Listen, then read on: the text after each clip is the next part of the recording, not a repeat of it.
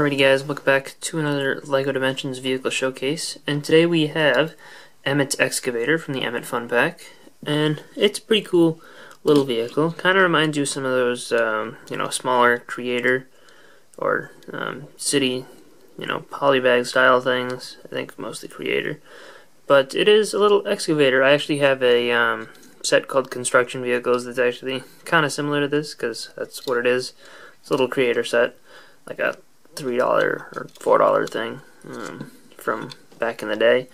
But this is a pretty decent little model, and if you look at it, it has all the key elements. It has a nice cockpit there, some cool engine / mechanical detailing in the back. These are kind of weird, but like the wheels, it was a good choice, I think. And it does have some of those supports on the front that you'd use to keep it from moving around.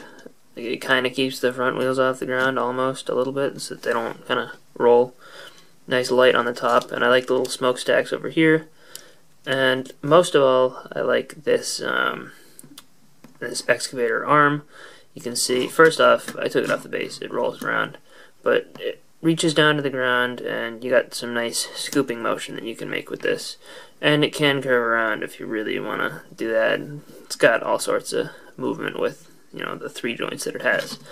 So anyway, that is the first build of Emmet's Excavator. 2 more builds, and let's take a look at that. So build number 2 here is the Destroy Dozer, and it is decent looking, because I get what it's going for. It has kind of this on the front, which can fold up weirdly, but this is supposed to be like a bulldozer section in the front, and I think that works decently, but at the same time it's trying to be a backhoe. This doesn't work as well because it doesn't have as many connection points, and it kind of buckles weirdly and doesn't, work nearly as realistically as the first one.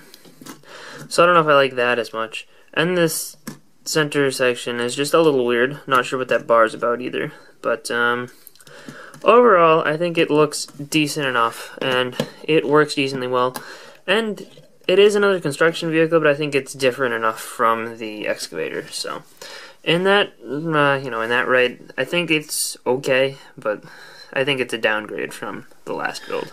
Alrighty, guys, here is the third build. This is Emmet's Construct-o-Mech, and this is one of my favorite rebuilds in the entire game, because this is meant to look like Emmet's Construct-o-Mech from the LEGO movie, which they made as a set, and I think it does a pretty good job at looking like it, even though it's not very accurate at all.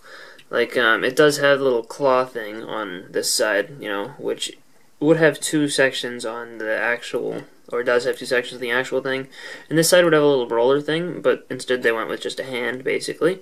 But I think that it still looks pretty good. They do have, a tremendous amount of motion, very unrealistic motion, but still. I think that it works. I like the tires, that they just threw them up there, and then I like the ones on the ground quite a bit.